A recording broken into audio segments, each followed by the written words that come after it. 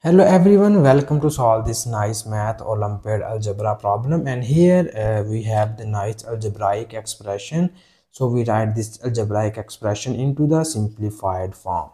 So here first we rewrite this algebraic expression as here you see that the base is 4 and we write our base as 2 square and its exponent is 11 minus 2. So here we use the nice exponential law, and you know about this law. If we have a to the power of m to the power of n, it is equals to a to the power of m times of n. Here we use this nice exponential law on the first term. So here we multiply these two terms and we write it as 2 to the power of 22 minus 2. And now in the next step, here we break this exponent and we write this 22 as 2 to the power of 21 plus 1 minus 2. And here we use another exponential law. We know that if we have a to the power of m plus n, it is written as a to the power of m into a to the power of n. So according to this exponential law, we write this term as 2 to the power of 21 into 2 to the power of 1 minus 2. Now you focus on these terms. You see here we have 2 be the common term, so that we take common 2 and the remaining terms are 2 to the power of 21 minus 1. Okay, so in the next step we focus on this term, and in this term we have 2 to the power of 21. So here we again break this exponent 21 and we write this 21 as 3 times of 7 minus 1. Okay, so further in the next step, here we use another exponential law. If we have a to the power of m times of n, it is equals to a to the power of m into a to the power of n. So here we use this nice exponential law. So according to this exponential law, we break this exponent in this form: 2 into we write this as 2 to the power of 7 into 3 and minus 1. So here we rewrite this term as a to the power of m to the power of n. Okay, so that after this step, here we have sorry, we cannot use these value here. We just directly write this term to this term. So this is right here mistakenly. So now in the next step, you see here we know we easily find the value of 2 to the power of 7. We know that 2 to the power of 7 equals to 128 cubed, and we write this one as 1 cubed. Okay, so here we need to use the nice cubic formula. You know about this formula. If we have a cubed minus b cubed, it is equals to a minus b times of a square plus ab plus b square. So we use this nice formula. So here you have the value of a is 128 and the value of b is 1. So now we substitute these two values of a and b in the below cubic formula. So according to this formula, we write the above expression as, so first we have a minus b. So our a is 128 minus b is 1 into a square. So a is 128 square plus ab. ab is 128 and b is 1 plus b square is 1 square.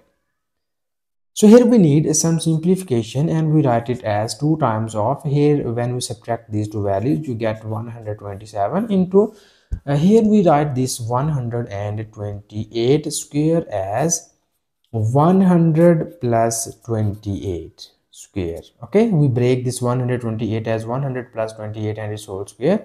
So when you multiply 128 by 1, you get 128 plus 1 square equals to 1.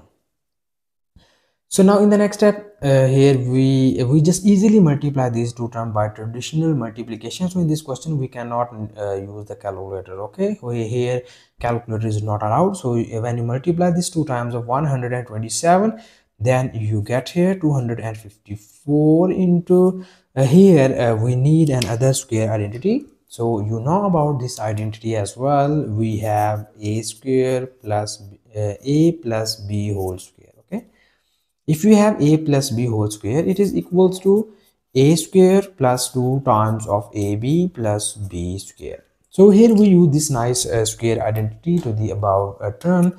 So here you have, this is our a and this is our b. So now we apply this formula on this term, and it is written as 100 square plus 28 square plus 2 times of 100 into 28 plus, this is 128 plus 1 equals to 129.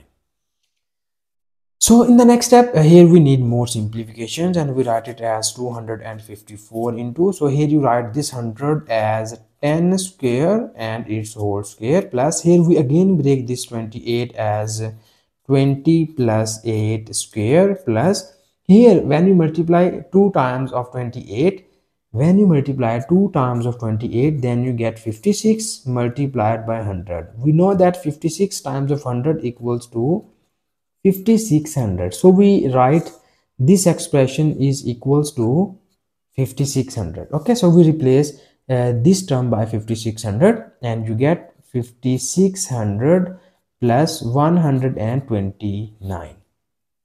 So here you see that we have 254 into this, here you multiply these two exponents and you get 10 to the power of 4, plus here we again use this nice square identity on this term, and it is written as 20 square plus 8 square plus 2 times of 20 into 8 and plus 5600 and plus 129. So here we need some simplifications. Here we just add the like terms, and we have 254 into 10 to the power of 4, plus here you see that we easily get the square of 20. Okay, you easily get the square of 20 by the traditional way. So the 20 square equals to 400 and 8 square equals to 64, and when you multiply 2 times of 20 you get 40, and 40 times of 8 is equals to 320, and when we add these two numbers, then you easily get the value is 5729. So now here we add the all these terms. Here we sum up all of these terms, and you will get its output in this form: 254 into 10 to the power of 4, plus when you add all of these terms, this is a very simple addition. You can easily add all of these terms without the calculator. Okay, so you get here 6513. Okay, so now we just break this 10 to the power of 4, and now we focus on 10 to the power of 4, and it is written as 254 into, here we write this term as 10 and its whole power 4, and plus this is 6513. So now we multiply this 2 to the power 54 by this term, and it is written as 2 when you multiply 254 by this term, then you get here 254 and 4 times of 0, plus when you multiply this term with this term, then you get its output is 1654302. So here by the traditional addition, you easily add these terms and you get here 4194302. This is our final answer of this question, and thank you so much for watching this video. Please subscribe to my channel for more exciting videos.